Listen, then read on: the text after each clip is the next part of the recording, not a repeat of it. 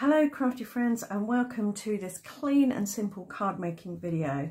Today I'm going to share with you another idea for using your alphabet dies. I think we're up to idea number 12 now, so do check out the previous videos, which I will link in the video description if you want to know techniques numbers 1 to 11. But this is the card I made yesterday using my alphabet dies, and I'm going to show you today how I did that.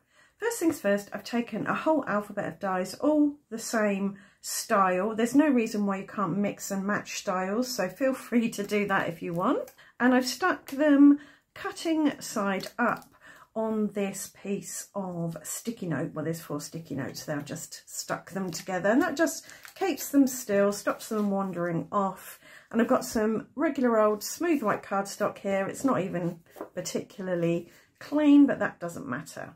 So I'm going to place that over there and run it through my die cutting machine. So there we have all our letters cut out, and I can keep this if I want to use it as some kind of random stencil like I did in the last video. So what I want to end up with eventually is a textured tag, and this is the tag die that I'm going to use. Just taking another piece of smooth white cardstock, drawing roughly around it, and then I'm going to stick all of these onto here. And now I'm spreading on some PVA glue. This is high tack glue.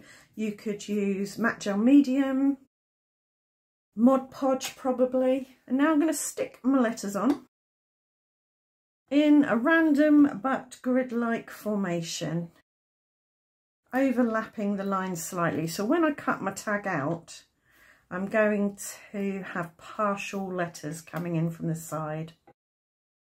I might need to cut some more letters if I can't quite fill the whole tag. I can also use the little bits that come from the inside of the letters, like that bit from the D that's just flown off across my craft room. If the glue dries too quickly, you can always add a bit more. So here's a little gap, and I'm going to take that bit from the D, the middle of the D, and pop it in there. And then this J can snuggle in nicely there. So as I say, I'm just building up a grid-like arrangement of letters. It's probably a good idea to think about what words you might accidentally be making with your letters. So don't arrange them in any offensive fashion. Of course, you don't have to use a random arrangement or selection of letters. You could cut out the letters for a particular word and do them over and over again, so that the texture that you creates words. I think I might need a couple more letters. So those are all stuck down, and now I'm going to get a bit of non-stick deli paper. You could use greaseproof paper or the release paper from a sheet of sticky. Now I'm going to take some smooth clear gesso to prime my letters, or my textured paper.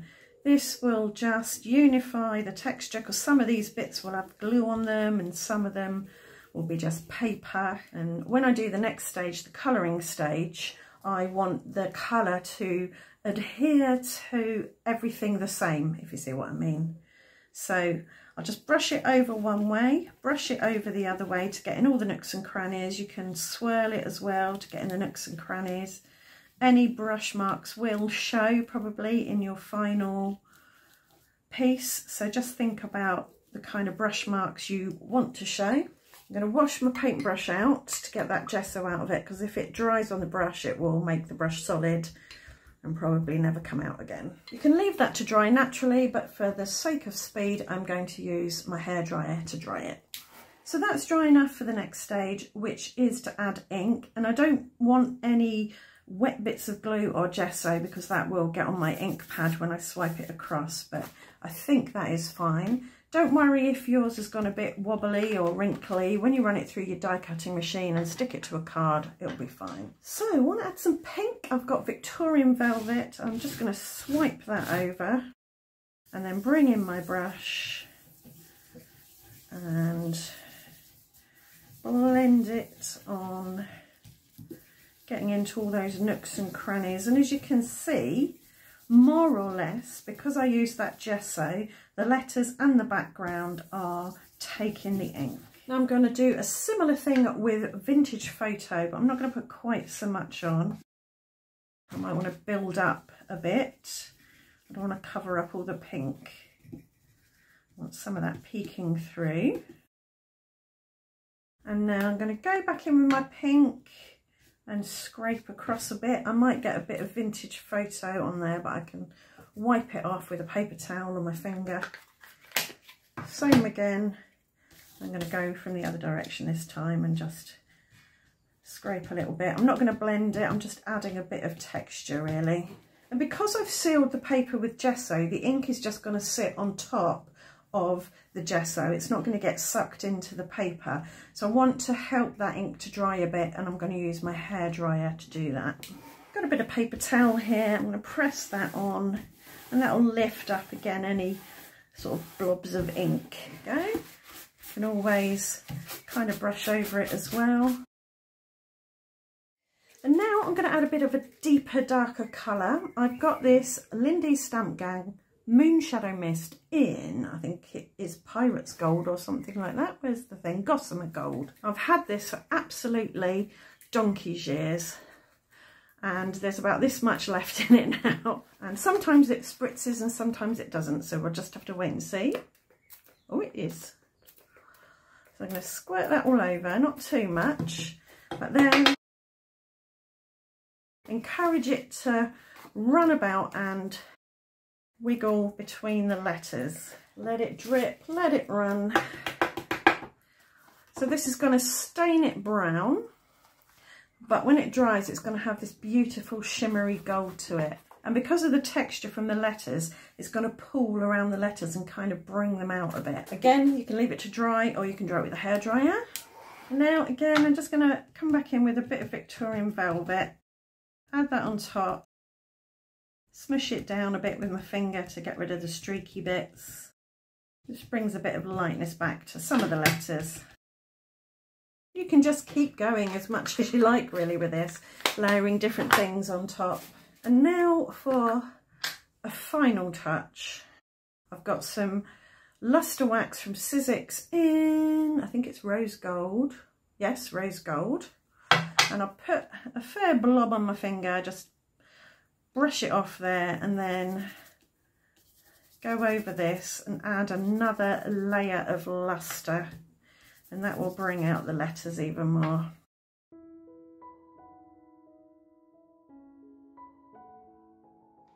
So we are now ready to die cut our tag. I'll pop it there so we get that cut off effect that I was talking about. And this is a technique that you could batch. You could, instead of making enough for one tag, you could make a whole sheet of A4 or whatever everybody else uses in the world, and then cut lots of tags out of it. So there's our tag. I just want to give it a little bit of definition around the edge.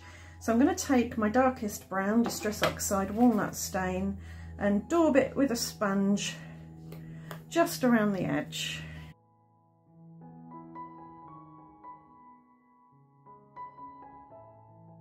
And if you want, you could go in and add a few darker spots in a few places.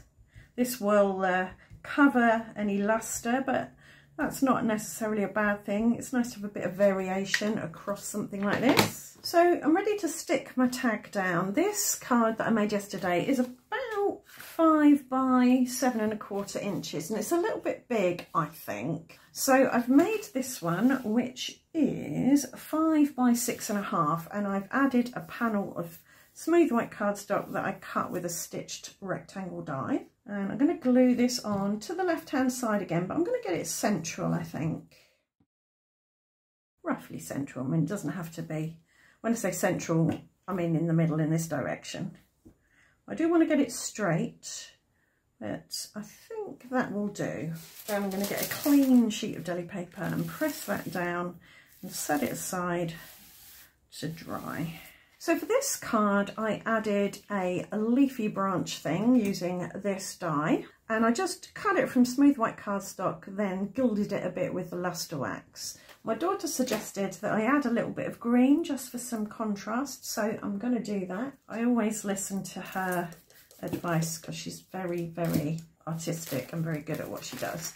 So I'm just smushing on a bit of bundled sage. I don't want too much, just enough to show up and to cut from. So I'll dry that with my hairdryer. So I do want a little bit of white on there still, so I think I might cut from this area here, which is a bit more splotchy and blotchy.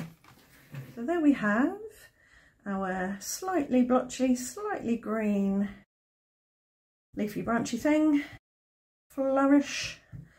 And I'm just adding a little bit extra here and there with my finger dauber. I still think it needs a bit of gilding, so I am gonna get the rose gold out again.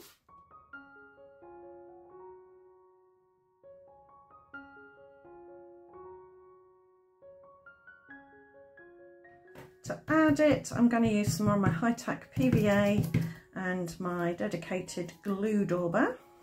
It's more glue than dauber now because I haven't washed it out, but that's okay, it still works. Lay that on there to the left again. Get the clean side of my deli paper and press that down.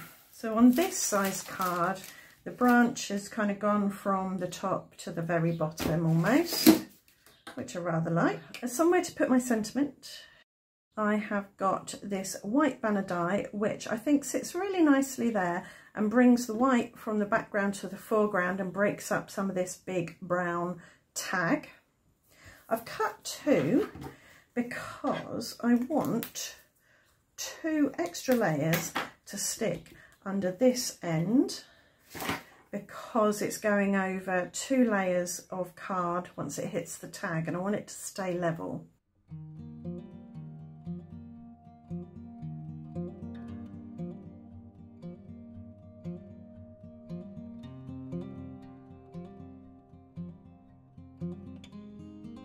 So now that's stuck down, there's about the same size gap here as there is here, so it's nice and central. I can get ready to make my sentiment. You can obviously put any sentiment you like on, but I'm going to use the same letters that I used for the background here, and I'm going to do the word hello because it fits nicely on that banner. And I'm going to take this bit left over and I think some walnut stain just to make it a bit darker and help it pop. Maybe a few spots of bundled sage. I don't know if that will show up when I finally die cut, but it'll do.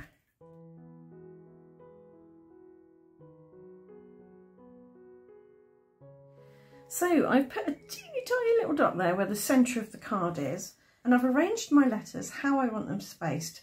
And the whole word is 6 centimetres wide. The middle is 3, which is just about middle of the L. I pop that there, so the middle of the L is about middle there. Then I can just add my letters. There are lots of ways of lining up your letters and transferring them. You could use a bit of washi tape, you could use saran, is it saran? No, not saran wrap. Press and seal, that's it. Masking tape, anything you like. I just want them to look central on that banner.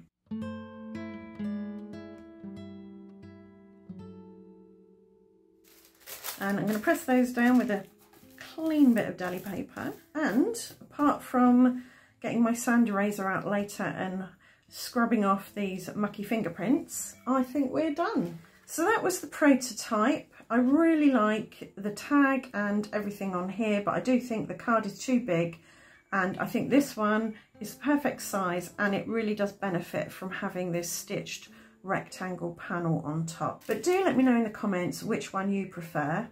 I think overall I prefer this tag because it's got a bit more variation, a bit more of the pink showing through, but I prefer this design or this size card with the rectangle. That's the word I'm looking for. But let me know which one you like best. Right, thanks for watching, and I hope to see you back here very soon. Bye for now.